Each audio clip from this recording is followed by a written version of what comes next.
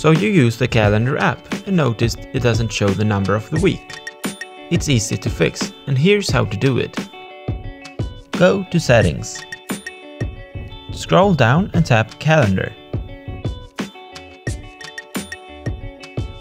Tap Week Number. And it's that simple. If you go back to the calendar app, you'll now see that a number of the week is presented to you. So you're done! The channel just hit 200 subscribers, and that's really good to see. If you haven't subscribed already, please do so.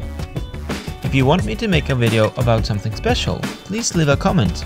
Thank you for watching.